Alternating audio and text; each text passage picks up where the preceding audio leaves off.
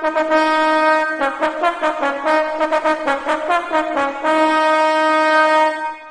bless each and one of you. Today's video is about the Holy Spirit. Check it out. Much of what is called the charismatic movement today is full of tremendous amounts of falsehood, dangerous heresy, historical heresy. There's nothing new under the sun. It's just, if you study the patriarchs' church history, you find that it's just the same thing hashed over in a Western flavor.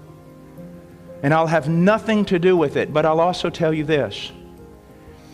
I want you to recognize something.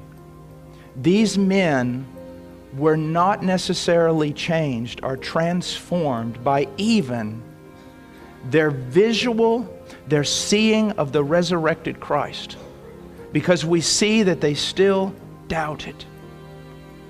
What made the great transformation in these men? I'll tell you this, it was the day of Pentecost.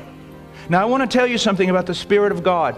I will not allow men who teach things on the Holy Spirit in a heretical fashion to steal from me my inheritance. I will not be afraid of the Holy Spirit.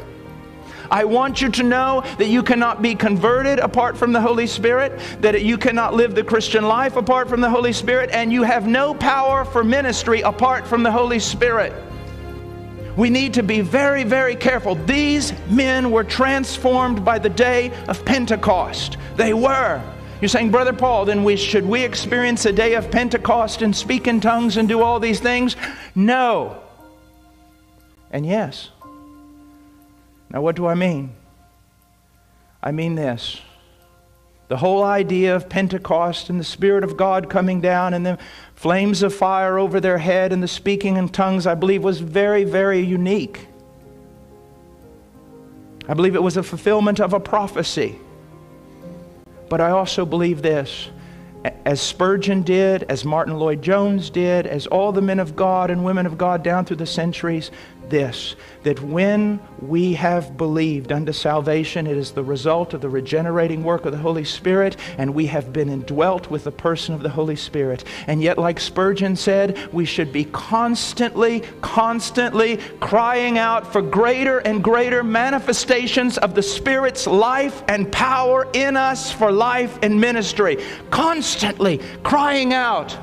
Constantly being careful not to offend the Spirit, not to quench Him, not to grieve Him.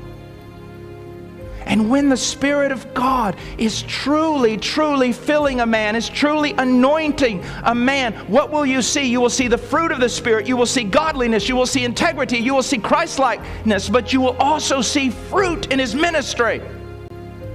And that's what we desire, the fruit of converted men, the fruit of transformed families.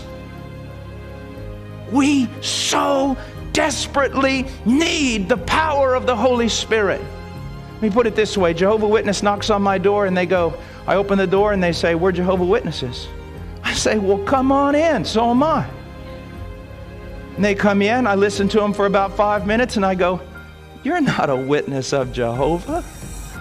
Sit down. Let me tell you. I'm a witness of Jehovah. I'll tell you what Jehovah wants you to know. It's the same way. I'm not going to allow them to steal my inheritance from me. And I'm not going to allow a bunch of evangelist TV preachers to steal my inheritance of the Holy Spirit from me or make me afraid of Him. I hope you enjoyed this video. God bless each and one of you. And remember, Jesus loves you.